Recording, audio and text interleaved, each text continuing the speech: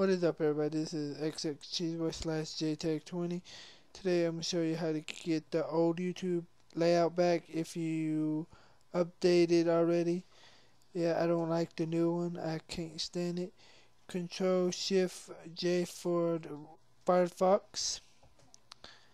And yeah, I put everything in the description, like the code you need to get the old one back.